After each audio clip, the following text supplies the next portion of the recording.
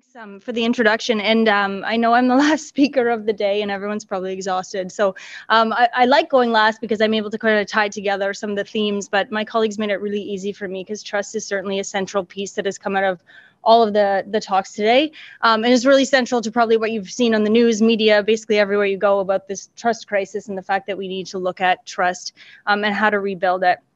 So today, my primary research interest is the notion of trust, and it has been for about 15 years. And I'm really interested in understanding what trust is, how we can measure it, what we can do about it, and how it shapes health behavior. And so it has obvious implications here when we're thinking about data sharing and trying to foster trust, build trust, so that folks are willing to share their data. So you can read the title of my talk. And just before I move ahead, of course, any researcher has a great team behind them. So I just wanted to acknowledge the colleagues and also the funding that has led to the data and research that I'm going to present at the end of my talk.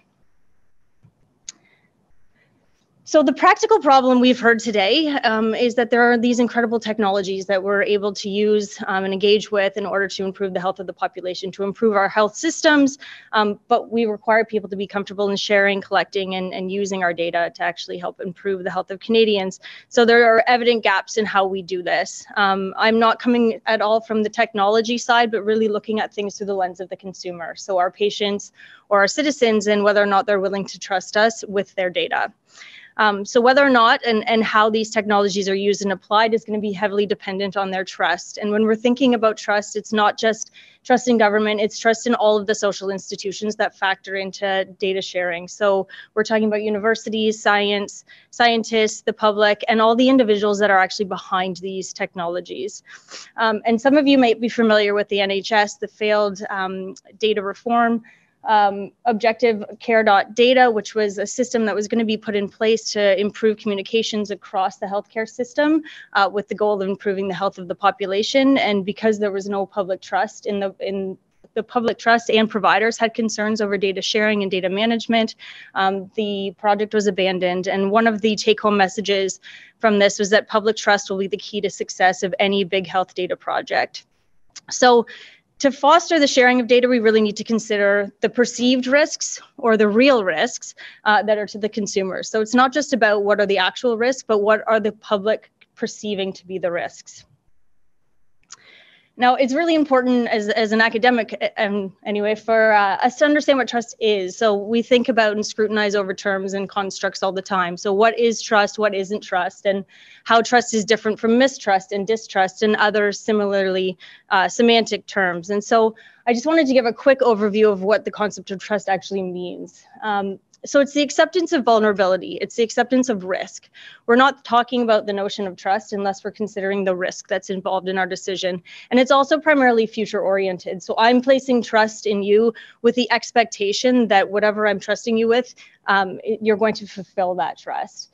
And a really key component, I think, that's been talked about in the presentations throughout the day, but maybe hasn't been explicitly stated, is the ideas of care and competence that factor into trust. So trust is a multidimensional concept. It varies depending on the context you're looking at, but certainly within any context, we're looking at the notions of care and competence. So one being, can you do what you say you're going to do? Are you competent to do that? But the other piece that's really, really central, I think, when we're thinking about trust is, do you care? Are my interests in mind when I'm placing that trust in you? So when we think about data sharing, we're thinking about, how do we communicate to the public that these data are being collected and used for the interest of Canadians and the population? And so that will be a common theme throughout what I talk about today. So as I said, if there's no risk involved, there's really no need to be placing trust. And it's important to note too that trust occurs at two different levels. So we have trust in institutions and we have trust in individuals, and those are linked, of course. So if we have trust in the Prime Minister, how does that influence our trust in the federal government and vice versa? So those are inextricably linked, but trust occurs at those two different levels. So trust and health behavior, how do those two come together? When we look at trust in government, there's evidence to suggest that trust has implications for social cohesion, which has obvious implications for our health. So the fact that we're united as a population and work together towards a common goal, it that relates to interpersonal trust between citizens. So we've certainly seen, as a spin-off of the pandemic, somewhat of a breakdown of that trust between our neighbors and our fellow citizens. The pandemic has also showed us that trust in the government is really important for the acceptance of government policy, and the acceptance of government regulated or recommended health behavior, so vaccine uptake, for example. And I highlight the next point because I'm going to focus a little bit more on another theme that's come across today of misinformation. And trust in government is negatively associated with believing misinformation and conspiracy theories, which probably comes at no surprise to anyone here. So citizen trust is really a critical consideration for any government initiative, and it's gained more attention than I've seen before. So I've been working in this space before, and now all of a sudden this concept is just coming up again and again.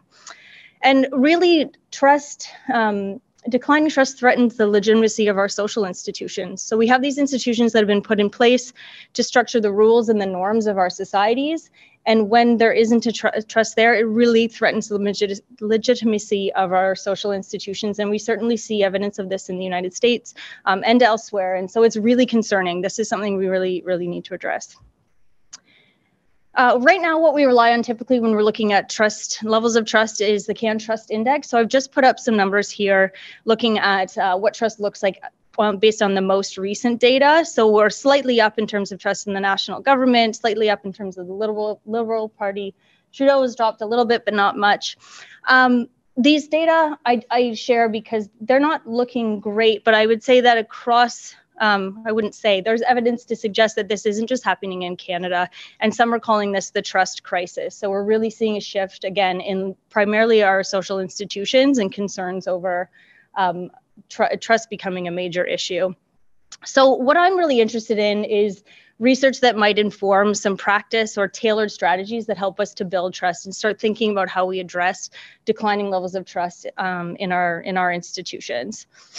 And so my research really looks at, and what I'm really interested in understanding is why are people looking to and trusting in other sources of information? What is it that makes people trust? You know, I was just having a conversation with Steve. Why is it that we're okay with Google collecting our data on where we are at all points in time, but we're really, we don't trust the government to use our data in the interest of citizens? So why is it that we have that different perception of how our data are used? And I think before I go on, just that definitely relates to the notion of data literacy and how our data is used and whether or not we even know our data are being collected. But I'm really interested in understanding, like, why are we looking for alternative sources of information rather than official recommendations that we would have looked to before? And so misinformation is certainly a huge piece of this. We know that social media has drastically changed the way that we consume news and access information, and we can't compete. In public health, for example, we really can't compete with the abundance of information. And there are risks to us as social institutions in trying to compete and engaging in online conversations. That's a broader topic, but I think, we are in competition with much faster forms of misinformation and disinformation. And there's a concern over the notion of what is considered legitimate information now. So people are continually seeing their peers and other sources of information as legitimate and authoritative. Again, moving away from what we once would have thought as trustworthy individuals and institutions towards other sources of information. And there are real harms arising from this, whether they're intentional or not. I'm sure, maybe I'm not sure, but some of us might be guilty of spreading misinformation accidentally, in what we hear or the way we engage. So it's not always coming from a place of malice. It's just that, the internet offers an opportunity for us to spread information. But some of these forms of information are intentionally harmful. And when that, quote unquote expertise contrasts with information that we're wanting people to listen to, for like public health, the Public Health Agency of Canada, it really challenges what people think about that information and their trust in it. And again, threatens the legitimacy of our science and social institutions. And misinformation has been said to be been actively propagated as a means of destabilizing trust in government, which I'm sure, again, we're all aware of or have observed this rather. And another piece, I think, again, this came across in talks today too, is considerations of what makes our government or our government officials trustworthy. And we really need to look to some of the social inequities that have driven, in large part, some of concerns of individuals about whether or not our social institutions are trustworthy. So again, the public perception of care and competence. So the perception of the government is really going to depend or differ across population groups who feel like the government hasn't served their interests and indeed have legitimate concerns. Criticisms of efforts towards reconciliation, the way that the government have addressed climate change, managing the economy or the pandemic, that translates back to challenges of trust in our government and social institutions across the board. So it's really critical not just to look to the public and say, why don't they trust, but to look inward and say, what makes us trustworthy and how do we build or foster a sense of trust? How do we act in a way that makes us trustworthy? And I'll just refer to the report that everyone has talked about today, which specifically outlines agenda items or strategies for building trust around data sharing. So my program of research has really been around understanding what trust is, how it shapes health behavior, how it relates to misinformation. And then what I want to speak specifically to today is generating tools for measuring trust. And I also wanted to make note of the research institute that's down here that I've just newly become part of, the Trust in Science and Technology Research Network at Waterloo. There isn't an online presence as of yet because this is a relatively new research institute, but stay tuned because I think there's going to be a lot of really neat work that comes out of this institute. So my research operates on two arms. The first is, and I'll present some of this, collecting empirical data to really understand the role of trust in health behavior. And then the second is learning from that about what trust is and refining the concept in order to be able to develop better measures of trust. So I'll collect data, and we've been refining our understanding in terms of developing and validating tools for measuring trust so that we can identify where trust needs to be rebuilt across different population groups. And so I wanted to present here today some opportunities for potential collaboration. And so I wanted to present these two measures of trust that we've generated. The Trust in Multidimensional Healthcare Scale, which is the TIMS, is the first of its kind to look at trust broadly in the healthcare system. So there are no measures developed that look at doctors, policies, and the healthcare system. So I'm really excited about this measure. And the second is the Trust in Government measure. And the Trust in Government measure wasn't something that we intentionally planned. When we were generating the first measure, we were looking at the acceptance of COVID countermeasures and the role of trust. And in some of our qualitative work, we really flagged that it was all about trust in government. It wasn't about trust in healthcare, which fueled the interest in trust in government. And the reason I've highlighted or bolded will be here is because we now have these measures developed, and we've got some funding that we're looking for areas to actually implement these tools. I'll show in just a moment that we have data to support the association between trust and lots of health behaviors, but we want to explore this in other areas. And I think that's why I was invited today, is to think about the role of trust in data sharing a little bit more and look at to developing empirical evidence to support that, so we might do something about it. And so importantly, I think why I'm really energized about these tools is they're going to allow us to identify actual areas where we might action some interventions. We might look to see and understand where trust is breaking down across different populations using these measures and generate strategies. And I think these measures too can be used as in a form of evaluation of intervention. So let's see how our actions might be changing public acceptance of health information, and in this case, data sharing. So our research has already demonstrated that there's an association between, and again, these would be no surprise, but trust in participation in government-funded cancer screening programs. You all would have heard of the new report around alcohol and cancer risk. So some of the work we've done in Australia has really shown that understanding cancer risk as it relates to alcohol is fairly low, and trust in that messaging is problematic, at least in the Australian context. We haven't done this in Canada yet. Certainly trust, as you'd imagine, relates so much to vaccine uptake, but also the acceptance of behavior change in primary care and the acceptance of health policy. But I think these two measures can be used in intervention and experimental studies to investigate trust in the role of other health behaviors where we haven't yet established that association empirically. So what we'd like to do is look to identify the extent to which trust in government or providers, health policy, and the health system impacts data sharing behavior, for example.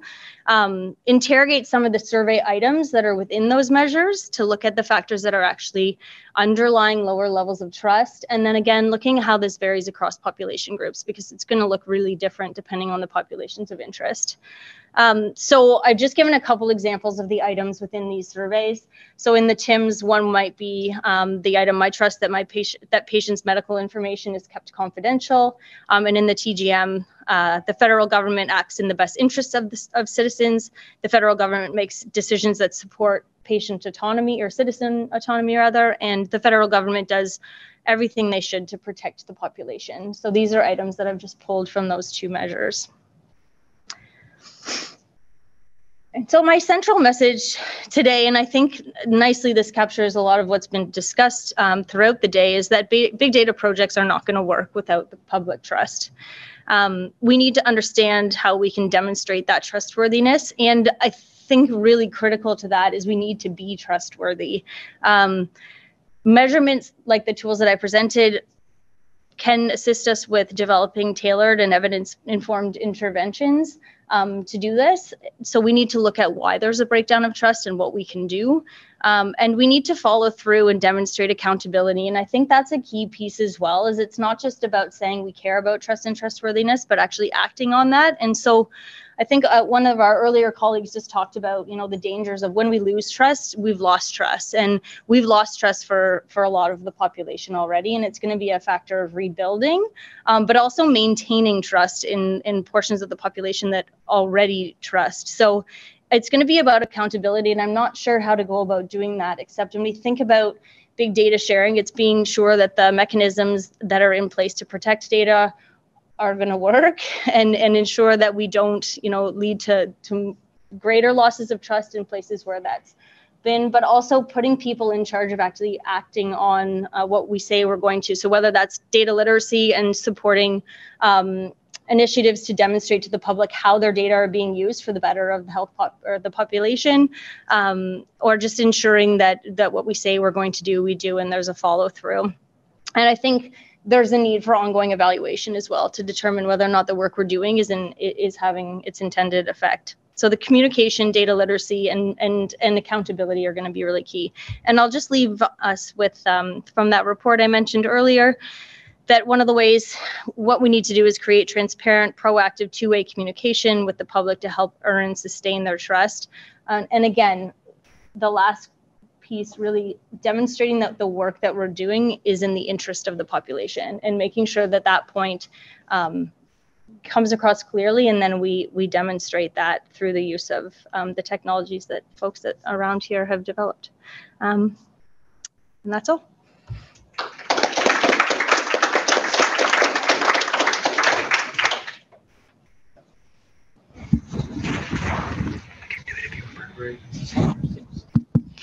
So a few minutes for questions before we take our final break. Okay, I'll start with Vic and then come this way. Just a quick one for Samantha. Yeah. I didn't hear you say much about polarization in politics, and like certainly south of the border, it seemed like the level of trust in public health recommendations was really split by political ideologies. And yeah, that's a really good question. And I don't have any, I guess, evidence from the work that we're doing, but I think either polarization is more pronounced, which is my perspective, or it's just more evident now. I have real concerns when I mentioned social cohesion. I am really concerned about polarization and division in the Canadian population. And an area that I didn't talk about is really going to be the importance of rebuilding trust between citizens, because certainly with the pandemic, that was challenged with people's different perspectives on, government mandates that were put in place. And I'm sure everyone in this room anecdotally also knows of families or friend breakdowns or, dissent within presumably, tight-knit communities and networks that really disintegrated as a result of different perspectives. And I think the Freedom Convoy was something that was really concerning, and of course, but was a symptom of a big problem. And so, yeah, I don't have data to support this. I think we have a lot of work to do in rebuilding trust within citizens as well. And I think rebuilding trust in institutions has a big role to play there for sure. Hi, thank you for your talk. My name is Mariam, and I'm coming from the CAI, the Analytic Tools and Techniques department, which is kind of very new, young, relative to the other departments. In all talks from today, I feel that the trust is only interpreted only in terms of the preserving the privacy and security of data. I'm coming from the IT background in software engineering, and a couple of years ago that I have published a paper that we formulated trust in terms of trade-off between usability and security. And my question for you, and maybe the rest of the audience here, is that how do you think that usability of sharing and using the data can for all the stakeholders, the policymakers, the data owners, the public, the users, the customers of the end users of the result of the analysis, can contribute to the trust despite all the risk? And do you mean usability on the part of the individuals who are? Working on improving the usability of the models, and emphasizing on the importance of the usability and the benefits. I believe it can contribute to the trust as well, and people can welcome the risk because they will be aware of the benefits. Yeah, I think that's really critical, and it relates again to that idea of demonstrating that the decisions that were made or we're making is in the interest of citizens. But I also, to your point, I think that someone mentioned earlier today, that these technologies also need to be functional for all of the population. So when you have data that benefits some members of society over others, we're just going to further those cracks in the breakdown in trust across subpopulations who are already disadvantaged or haven't been privileged by the benefits of the social institutions that structure our society so far. Does that answer your question? So I wanted to emphasize that trust is not only about the security, it's a trade-off between the usability and the benefits of the application and the security and privacy of the data. Thank you. Yeah, I think my question is very similar to my colleague here. Strangely enough, I come from an IT background too, so we have the same perspective. I think it's the question I had is we talked about vulnerability and the risk associated to enter in a trust relationship, but the reward aspect should also have an influence to level set the threshold where we say, yes, I'm going to jump in. And I think that's, and I don't have data to back this up, but personal opinion, I think it's probably one of the sources why people trust social media, because they have that either psychological, physical, or moral reward of instant gratification in getting this, where it's a lot harder to do in a public health or a public discourse with government. Absolutely. And trust has to do with familiarity as well. It also has to do with time. So when I was talking about sort of the difference between trust and related concepts, there are situations where we're more dependent, for example, instead of trustworthy. I think you're right in the social media provides us with that emotional element, the affective element of trust. That's so critical. And most of my work, most of my research is in the healthcare context.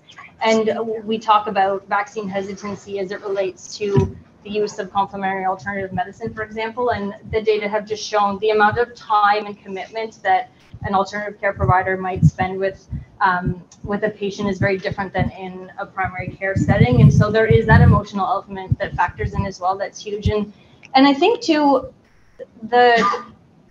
until recently, I guess I would say, we didn't really have a face of some of our social institutions. I mean, I think that we became much more familiar with Theresa Tam and Justin Trudeau because we saw them all the time. And so all of a sudden we had a face of an institution that was really abstract. In some ways, you could look at that as being problematic if there isn't trust in those individuals, but also it just made people aware of their need to trust. So when I mentioned the idea of risk, I don't think that people are always aware of the risks until they're presented with them. So there's just a taken for granted, and this is getting into too conceptual, but there's a taken for granted trust or a blind trust, which I would say isn't trust at all, because you're not thinking about that risk. And Steve and I were just again talking about, in the vaccine world, we say, you don't want to present the notion of vaccines to people and say, there are minimal risks, because as soon as you introduce that idea of risk, people are going to say, well, wait a second, there's risk. And so all of that factors in. There's an emotional element. And I guess to my point, I think that the pandemic really highlighted how involved social institutions are in our health. And so we're just more aware, and that's probably part of it. The red pill versus the blue. Yeah. Okay, time's up, unfortunately. Yeah, So no. we have one more question.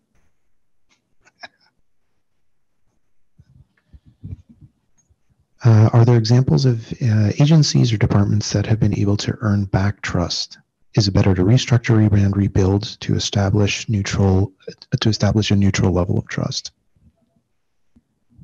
What I would say is, not that I'm aware of, not of which I'm aware, and I don't know if there's one solution, because I think it's so context dependent. I think it's so based on the institutions, and it's going to vary across subpopulations. And I know that's not helpful, but that's what we're working towards. And I think it's going to be about doing the research and working with the right folks to start working towards strategies. And that's where that accountability piece comes in. I think, myself included, there's been a lot of sort of, we need to rebuild trust, we need to do this, and not as much of the action piece. So I'm not to say that there aren't examples, but I think within the Canadian context, we've got some work to do, and I'm excited to do it.